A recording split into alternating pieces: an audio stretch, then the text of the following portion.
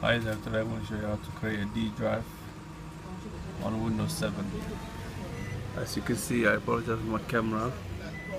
This is only the C drive, so I'm going to create a D drive and put it right here where the mouse is. So close this down, and what you need to do is open my computer, right hand click and go to manage, and you'll see the device manager will come up. A computer management will come up. Then you need to go to disk management, right hand click. As you can see, there's only C drive there. What you need to do is right hand click on it and then go to shrink volume, click on it.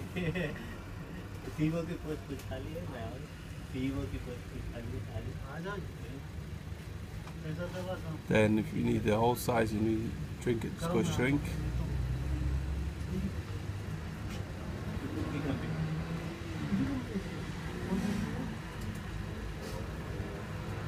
There you go, it's created.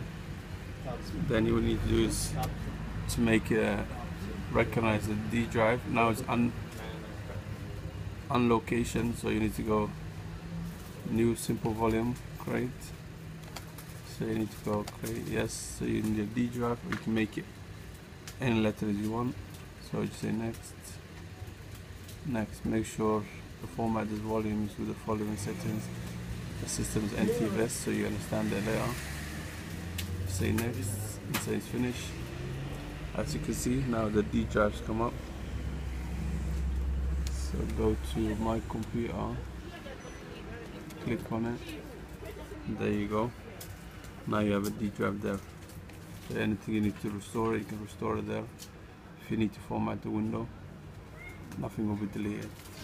Thanks for watching. Give me a thumbs up.